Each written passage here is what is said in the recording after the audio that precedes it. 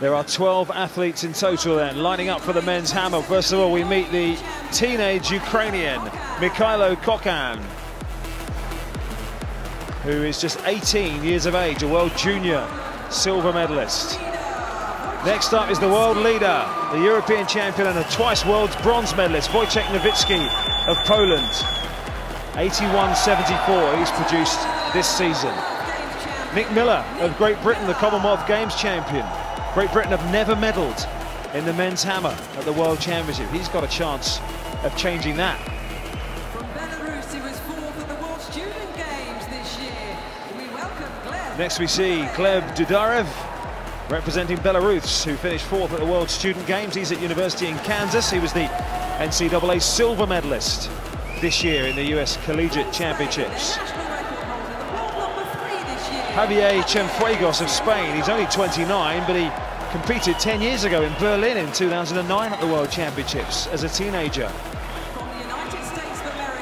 Next we see Rudy Winkler of the US, who came second in the US Championships this year. Two-time champion though, through a PB of 77.06 in qualifying. Comes here into the final in excellent form. European Championship bronze medalist from Hungary, Bence Halasz. 76.90 was his mark in qualifying. There'll be a good reception for the next man we're going to hear. Ashraf El Saifi of Qatar, twice a world junior champion, took the Asian silver medalist here.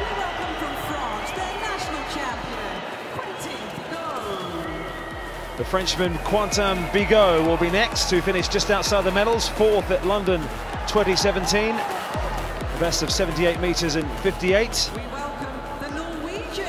Throwing at position 10 will be Elvin Henriksen, national record holder of Norway.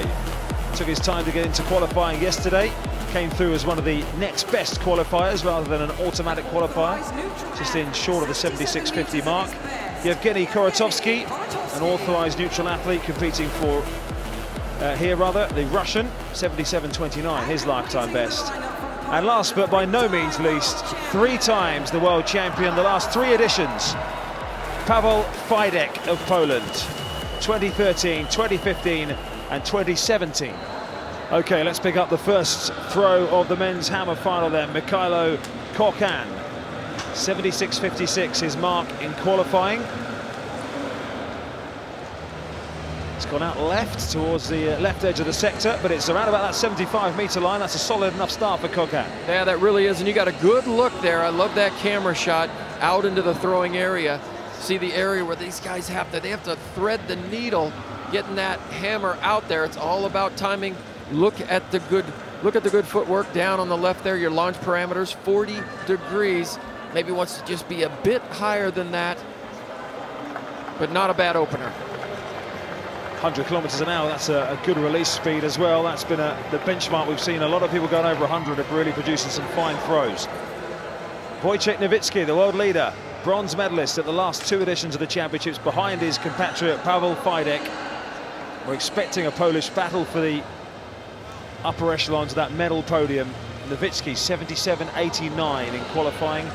His world lead mark is 81.74.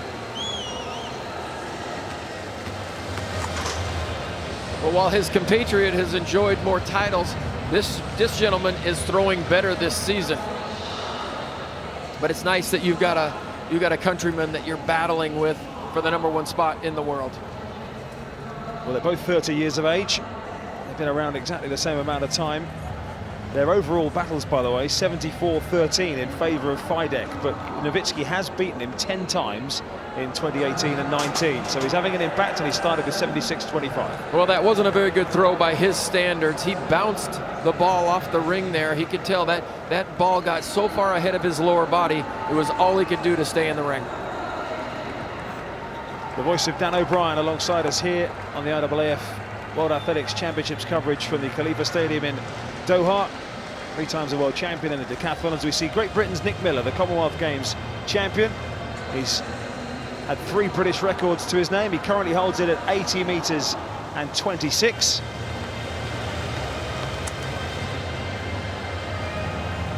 We're looking for that one to be heading out, and that's over 75 meters as well.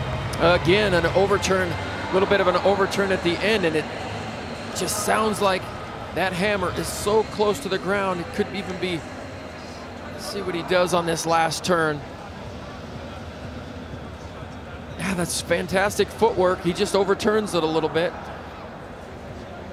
100 kilometers per hour, 37 degrees. He's got to get that. He's got to get that angle of release up. Miller not happy. 75-31. At this stage in a final, how much is there about getting one on the board early? I mean, it's not far enough, but it's something to build on. Well, you have to look at the competition as a preliminary and then a final. You got 3 throws to make it into the finals. You do want to throw far right now, and this throw could win you the gold medal. However, you want to be able to be there in the end and take your last 3 throws. Dudarev of Belarus, the first one to really give it some vocal encouragement, and that's gone sailing out over 75 as well. And we've seen all 4 throws so far pretty much be in the same region, around about that 76 meters, there or thereabouts. And there's his coach just saying, oh, it's close. It's close. So you see him step over. It's a heel toe.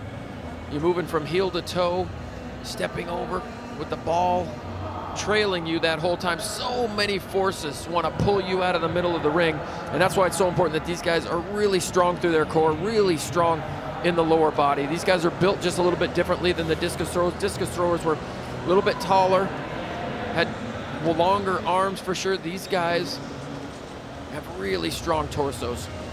Javier Cienfuegos of Spain, 76.80 he produced in qualifying.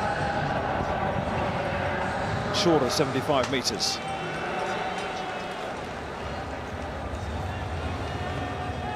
But he was pointing right, almost like a golfer who shanked one off the tee into the trees. He got his lines and angles wrong there. Yeah, you could see his line was heading down the right side, and that just, you start down the right side at the beginning, and it's so difficult to correct that, get back up through the middle.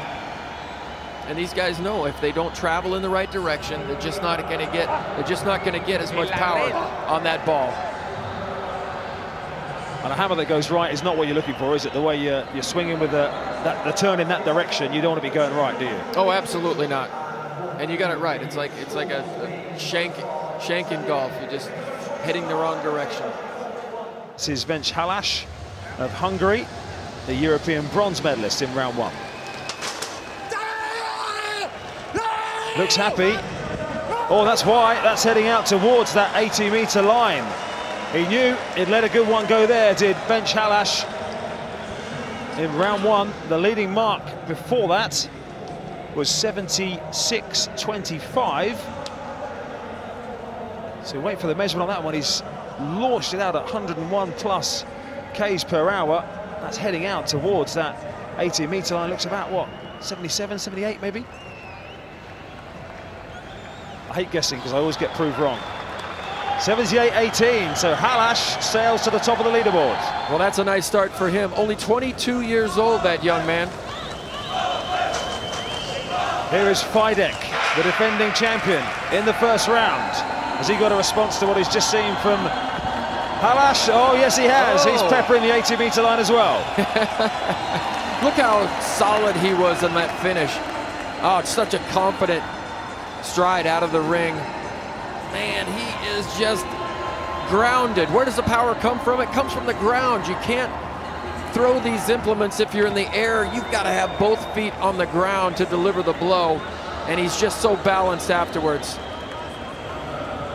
79.34 for Fajdek, and again, it's a sight that his fans will love to see. His name slipping from the bottom of the leaderboard, catapulting above everybody, right to the top. But this is no wiki in the second round. We're in the hammer, the world leader, Wojciech Nowicki.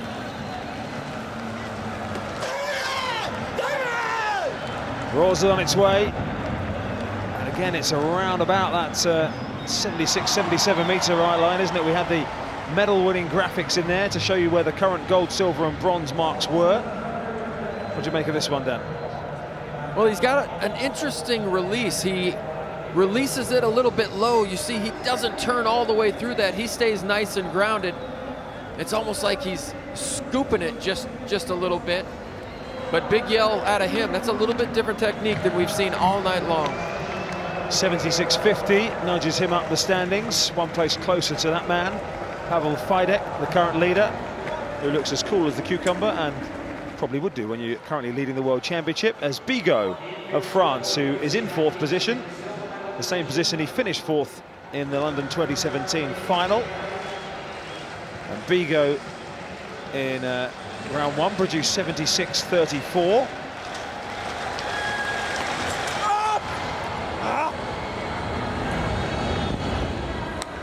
And that's heading towards 80 metres. Maybe just shy, but certainly nearer 80 than 75, I think. Well, that was a pretty good throw. He didn't seem to like it very much, but man, it really sailed out there. Nice footwork, good release. Just said, I just missed it by a little bit, but that is out there. Only about a meter short of the leaders. It's probably a nice surprise when you think you've missed it, and then actually, whether it catches a bit of wind or something, it goes a little bit better than you thought. 78.06 lifts him into 3rd. Here's the event leader, Pawel Fajdek. Nobody over 80 metres as yet. This is round 2.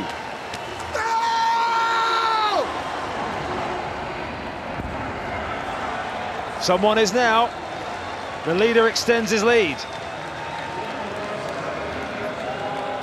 Just casual as a cucumber as well. Comes out of the ring just chewing his gum. Boom, but look at the ground. Look at how he's so grounded and he's so solid as he releases that ball. Just nobody is on balance quite like he is. Well, my colleague Rob Walker was saying yesterday in qualifying that the ground was shaking when these guys were entering the arena. 80 metres 16 for Fajdek. Henriksen.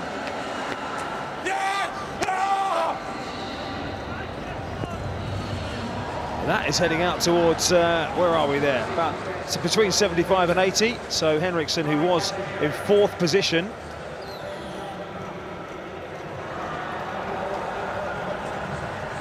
Again, its angle coming in just below the optimum, which is about 45 degrees, isn't it, Dan? Well, and he was a little bit slow as well. We've seen a lot of the far throws up about 100 kilometers per hour. 77.38 for Henriksen. Again, people nudging up the leaderboard by a place or two here. Cienfuegos of Spain in the hammer.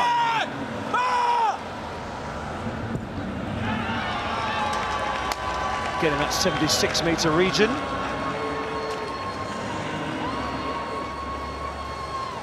The winning mark from London, by the way, 2 years ago was 79.81 from Fajdek, who's already gone past that here in Doha.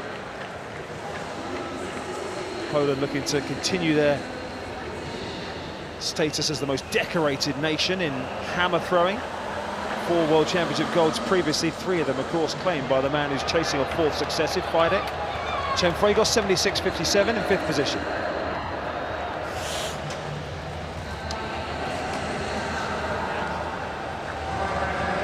Dudarov of Belarus in round 4. 76 metres dead, his best so far.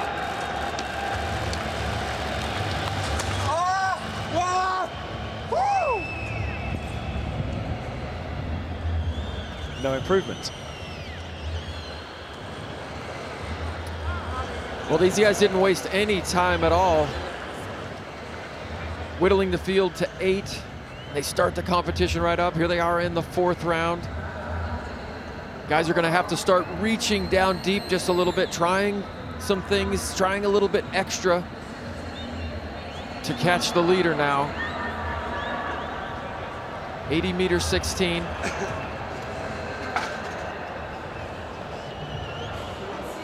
Henriksen and the hammer, this is round 4. That one is heading out again over the 70-metre line, but short of 75. So Henriksen currently in 5th position overall with 77.38. The fact we're into the second half of the competition now, by the way, means that we are down to a field of 8 who are throwing in reverse order from 8 through to the leader, Pawel Fajdek, who will now throw last in each round.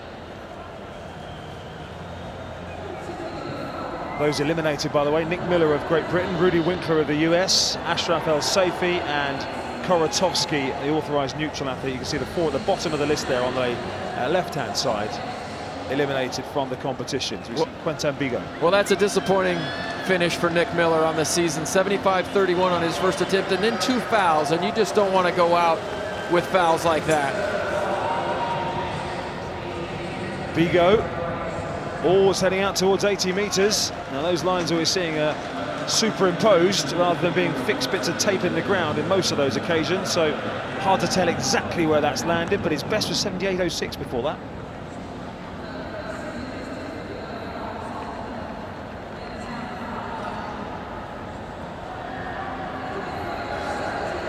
Short of that 80-metre line, it comes in at 78.19, so a relatively consistent series from Bigot. Well, I was going to say he's very consistent. 76.34, 78.06, 77.89, and here he goes 78.19. He's in the groove. Just makes some small changes, and he jumps up to the silver medal position. And he nudges above Halasz, who is in the circle now, the Hungarian, European bronze medalist. He's just seen himself nudged down a place. We saw yesterday in the women's javelin how things can change very quickly, even just in the final round. So here we are, a couple of fouls, so Halasz needs to rediscover his groove here in the 4th round. Looks away in disgust, and that's why. Well, it looked like it slipped off his glove there just a little bit, but that ball was certainly ahead of the position that he wanted it to be in. So, but like I said, guys are going to have to start reaching down deep, doing something a little bit different, making a little bit more effort. And when they do that, you're bound to make mistakes. Well, Halasz walked out the front when he saw where that landed, so that one registered as a foul. He remains in 3rd position with his first round throw of 78.18 as the event leader, Pawel Fajdek of Poland, comes into the circle. The only thrower over 80 metres so far. He's 2 metres clear.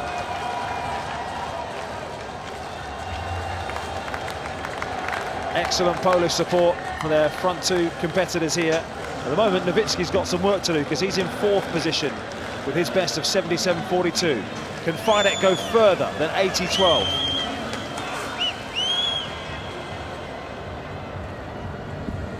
Oh, I think he can. Well, that one, there was a real, for want of a better phrase, a real whoosh as that one left the hammer circle. Well, it looked like he didn't get his line quite right, and like he might have let that go just a little bit early, but he was just spinning so fast.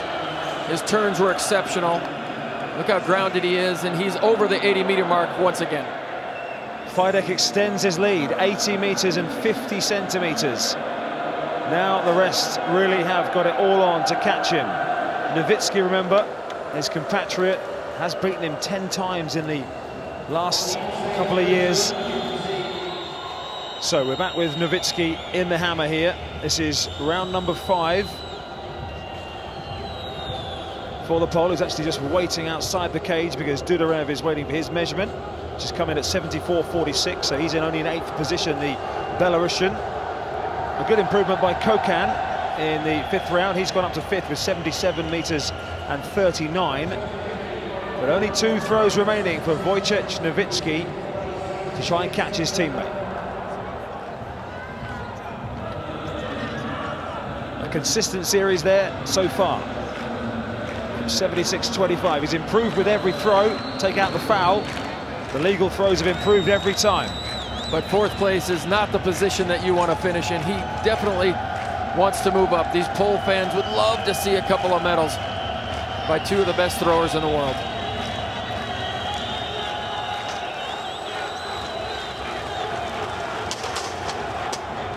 Red flag for Nowicki, so that is a bit of a disaster with 1 remaining. A shake of the head, that's his 2nd foul in his last 3. And the world bronze medalist from the last 2 editions of these championships has got it all on to repeat that feat. Well, and it's crazy too because that was a far enough throw to put him in the medals. He just couldn't stay in. Well, a foul for Nowicki keeps him in 4th position. Just adds a bit of hope to those behind as well. Cienfuegos Remember, he competed 10 years ago in Berlin at just the age of 19. Here he is 10 years later, still on the world final stage. But as you can see, he's down in 7th. He's got to find 1.5 meters here. It's doable.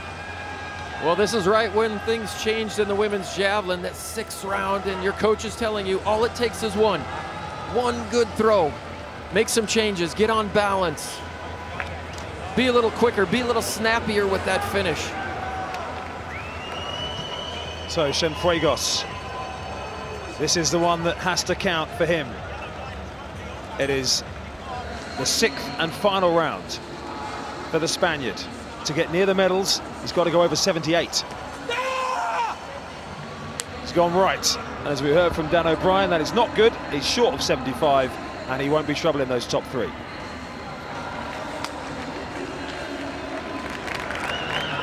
His coach knew it, he knew it. Just placement in the feet at the very, very end.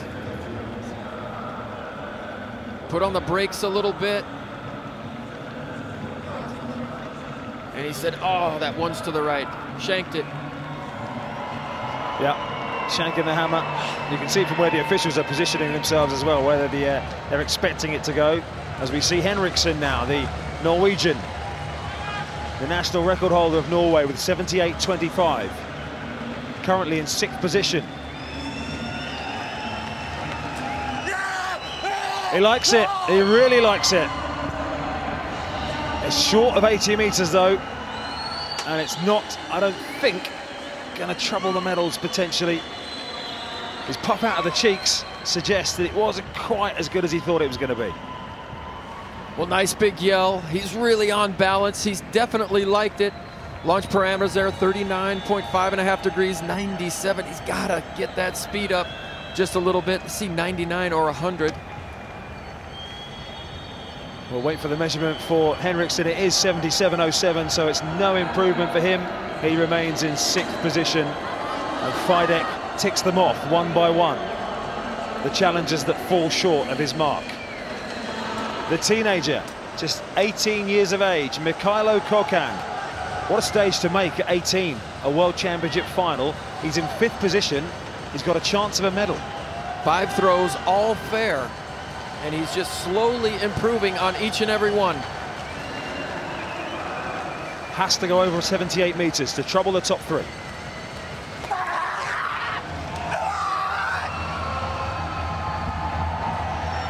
And again, it looks agonizingly short, unfortunately. But 5th place on your World Championship debut. Well, what a experience to be out there with the best throwers in the world, competing against them in one of the most stressful competitions he's ever been in. And with the amount of development that his body probably has still got to do and the strengthening up, I mean, he's going to be a name to watch. Absolutely. You see this young man next year, and then in 4 years in Paris, 2024, he could be the man. So Kokan will finish in 5th position, and now we really do get to the business end of the men's hammer. Can Nowitzki trouble the medal positions? Looming in the background, his teammate Fajdek, currently in the gold medal position. Nowitzki in 4th. They say it's the worst place to finish. He won a bronze in 2015 and 2017. Can he take something home from Doha?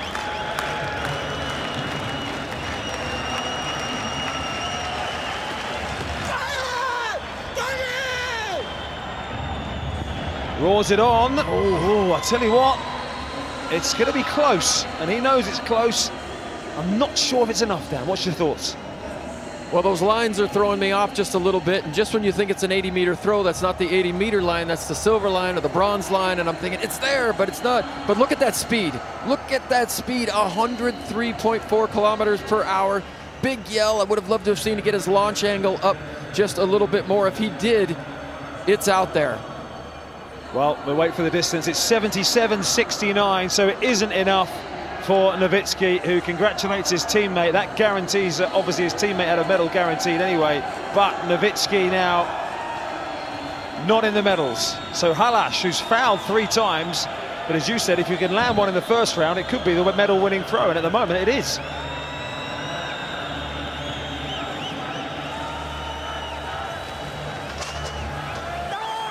Oh, he's gone way left. Will it stay in the sector?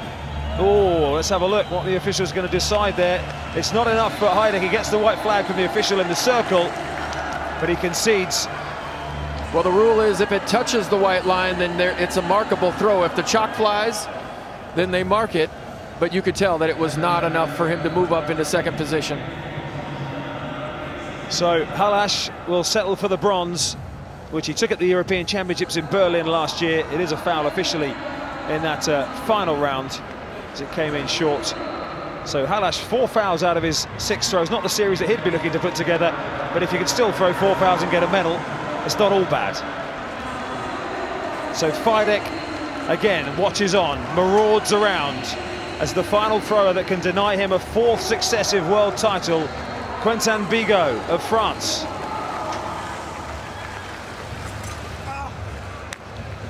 And Bigot's not happy with that one as it heads out to the right. It's short of 80 meters, so Bigot will take the silver, and that will guarantee a 4th successive world title for Pawel Fajdek of Poland. What a performance that is over such a consistent period of time.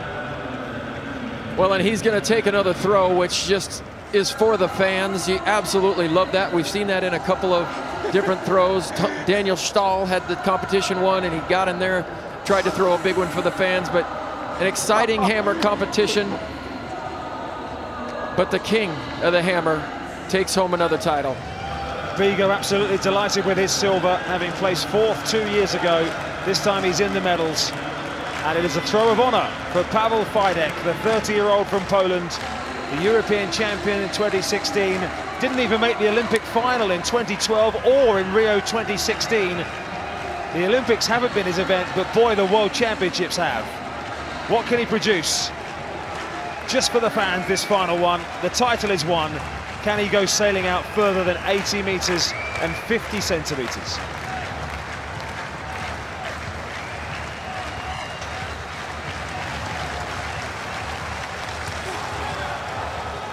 The pressure-free throw is short of 80 meters. He won't care a jot. Pawel Fajdek of Poland is the world champion for the 4th time in a row. Unstoppable in the hammer. Wow, he just came up with the big throws when he needed them the most. And Steve! He put the pressure on everybody in the field. Once you get that 80-meter throw, you've got everybody looking out at that line, and they're thinking, I haven't thrown that far all year long.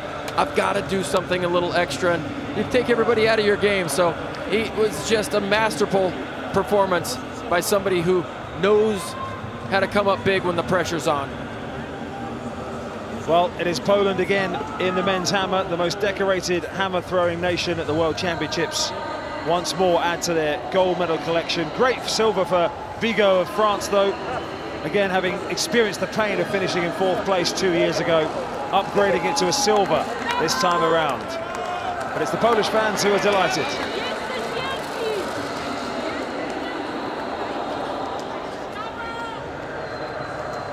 I'm pretty sure that feeling never gets tiring. 4 times a world champion. That takes some doing to maintain that domination over not just the 8 years of competition, but everything that goes into the run-up to it as well. Probably the most surprising result is that Nowicki finished outside the medals, given the form that he's been showing. Well, that, I think, is the biggest surprise of this competition. I fully expected in that 5th or 6th round that Nowicki was going to get in there and put the pressure on the rest of the field as well, but he just seemed off from the beginning. He just couldn't find his rhythm, couldn't find that line that he wanted to throw down. He had a couple of big throws, but his feet were not in the right place, and that foul, I think that foul that he foot fouled might have been the one that got him in the medals. So celebrations for Fajdek.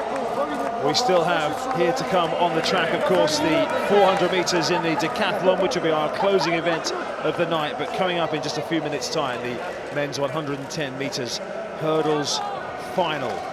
We've had a dramatic night of action here. We've had a couple of favourites not making it through in certain events. We've had the glory for Dina Asher-Smith in a new British record time, and now glory for Poland's Pawel Fajdek with that winning throw of 80 meters 50 from Bigot 78.19. Halasz took the bronze, Nowicki misses the medals, and Kokan, look out for him, the 18-year-old, a PB in a world final at 18.